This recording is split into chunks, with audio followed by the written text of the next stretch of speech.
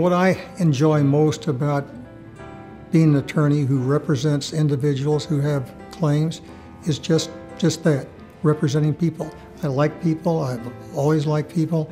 I've been doing this for a long time, and there's never a day that I don't enjoy getting up, coming to the office, and doing what I do.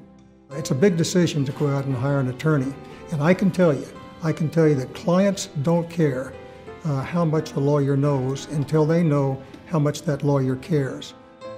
I think the team approach that we use here at Gray, Ritter & Graham is one of the most unique advantages that our firm employs. We consider the most important person on the team the client. We like to involve our clients in the litigation that we accept on behalf of that client. We think they're important. We want their input. We find that their input is very important.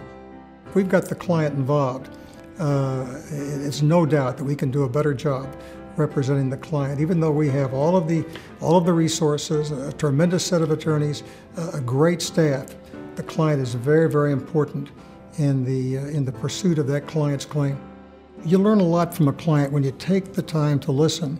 You learn more about the impact of the injury or the loss, or how it's affected that person and the family and all of those close to the injured party or the family. So it's so important, I think, for a lawyer who's representing the client to be willing to listen and to take the time to listen. Not only does that benefit the client, but it really also turns out to help us in our representation of the client.